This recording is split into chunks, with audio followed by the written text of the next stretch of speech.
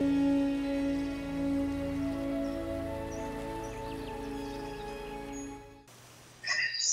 Acharya.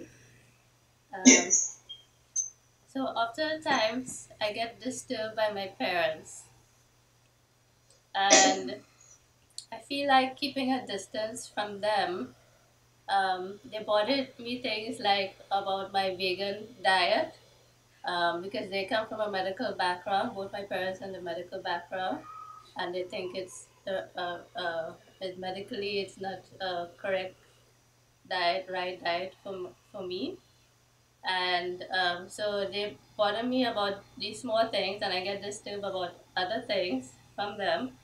And I just want to know, if is it a right decision for me to keep a distance from them, or should I just face them, front on, and argue with them about the vegan diet with some facts and figures.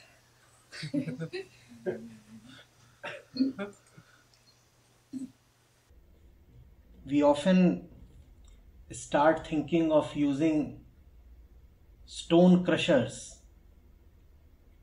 where a simple wrench would do. You do not require at all to take the extreme measure of distancing yourself from your parents, or not talking to them, or creating some kind of a gap. Not needed at all. It's great that your parents come from a medical background. If there is one field from where the most overwhelming evidence in support of veganism comes, it is the medical field itself. Forget spirituality, forget compassion, forget ethics, forget climate change, forget biodiversity, forget religion, forget culture. Just listen to medical science. And it is medical science that tells you that veganism is the way. Every passing day, more and more and stronger evidence is pouring in. Research paper after research paper, journal after journal. In fact, I wonder how your parents, in spite of being from a medical background, are still against veganism. Probably they have not kept themselves abreast of the latest developments. They just need to update their knowledge. You do not need any frantic measure. You do not need to jam the emergency brakes on the relationship. You only need to deliver them a potent diet of medical facts, right? And all that is very easily available even online. And if they won't trust the online information, then probably a meeting can be arranged between a dietitian or a physician who is up to date with the current research, and he will tell them how deeply problematic is a diet rich in animal content is, especially for aged people.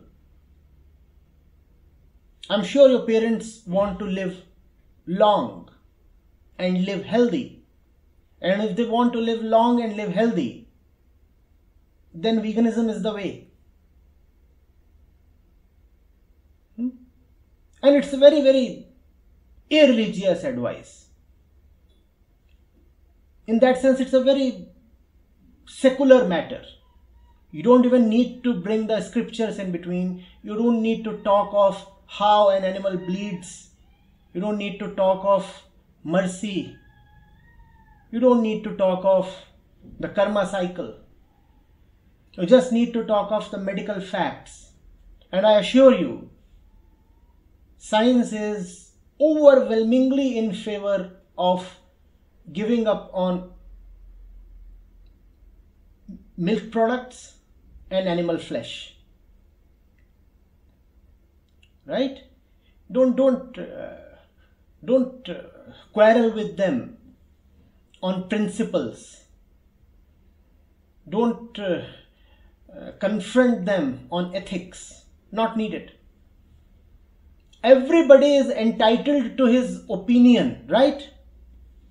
Ethics probably can vary from person to person. That's what the ego does. One person thinks that such an act or such a course of action in this circumstance is right. The other one has a different opinion. And let people be entitled to their opinions. But let nobody be entitled to an opinion that contravenes a fact. Once a fact is established in black and white, in numerical terms, in scientific terms, let nobody quarrel with it. Right? And thankfully, the fact that we all do far better health-wise when we are on a vegan diet has been now established scientifically beyond any debate. So use that to your benefit. Let that be your ammunition. As I said, you don't need a stone crusher. Probably all that you need is a simple wrench.